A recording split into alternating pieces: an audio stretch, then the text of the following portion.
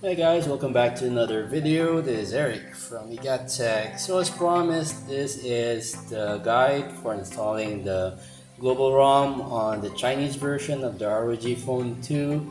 So let's get right to it.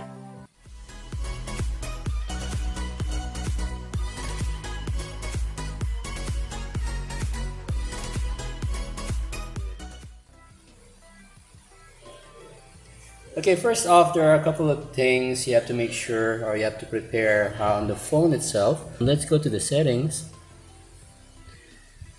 Alright, and you have to make sure on the developer options you've got USB debugging enabled.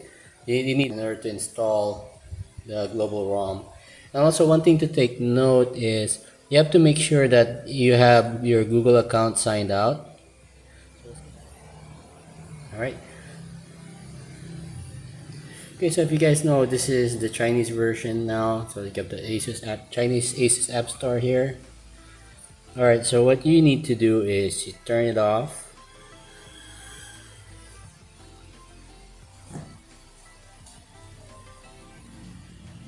Alright, so you have to go into fast boot mode. So to do that, you press the volume up and the power button at the same time. And then release the power button once you see it.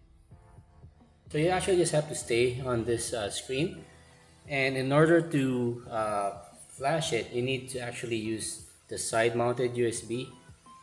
So don't plug it into that colored one. There's actually two here. Not sure if you can see it clearly. You just plug it in on the black one, so I'll plug it in now. Alright, and that's all you need to do on the phone. So once you plug it into your laptop or your desktop, it should auto install your fast boot drivers. So you just have to wait for that. Okay, so I've loaded the web page where they provided a guide to convert the Chinese to the global version. So you can actually follow this as well, but I'll guide you through the steps so you don't have to. If you don't understand it that well, then yeah, just follow my guide. Alright. And they provided the firmware files here, so you've got a link to the international ROM and the Chinese version ROM. So actually I've already flashed, if you've seen my previous videos, I already flashed it to the global ROM. So I flashed it back to the Chinese version so I can show you guys how to do it from scratch again. Alright, you don't have to worry about the unlocking the bootloader, since these are all official firmware.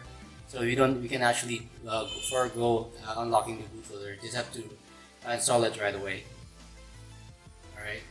So once these are downloaded, I extracted it to. So I put it into a folder, ROG2 latest. So this is what you're gonna see. So this is what you should be concerned about. That is actually the raw firmware for the global ROM. So worldwide, I'm not sure if that's it means international then. So you just have to open command prompt. Make sure you run it as admin. Okay. Then it's in ROG2 latest, so just a matter of going there. Okay, and then just type dir or directory. And you can see everything is in there. So what you need to run is the flash all AMD. So you just have to type that in. Okay, so this is what you're gonna see once you run it.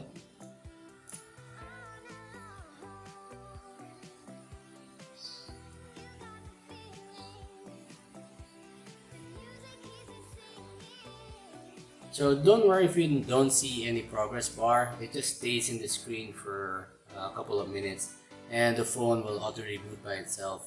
And I think that's all you need to do. One tip here is to do a factory reset. So you might have some applications left over from your Chinese ROM. So to ensure that it doesn't get carried over to the global ROM, you do a factory reset.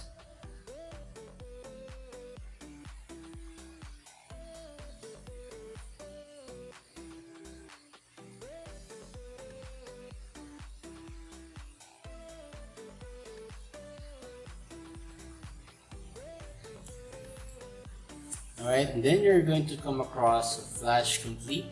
So you can see that it auto rebooted the phone itself. So actually that's it. You're now on the global ROM. So it's safe to remove the USB cable now. Okay, let me just unlock that for you guys. Alright, so if you see here, yeah, this is the global version. This is the same on that video I uploaded a couple weeks back. So let's speak English. So you've got all the languages now supported internationally. So yeah, of course I don't understand any of those other languages. So let's just speak English. And then that's it. And that's going to be the same setup. So let's just I'll just pause the screen here and then just go through it real quick. Okay, don't copy for now.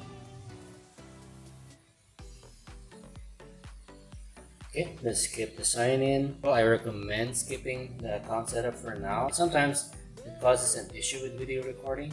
So I just want to make sure that that doesn't happen when you flash the global ROM.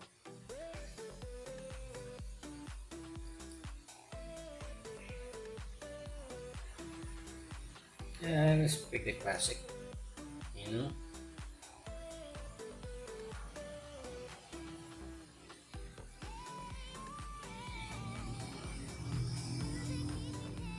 And there you go, your Chinese Tencent ROG2 phone is now running the global ROM. You've got Google Pay, rumored to be working. Fortunately, we don't have that here in the Philippines. No place where we can actually try to use it. So let's go to the system, and it does show you now this is the global version.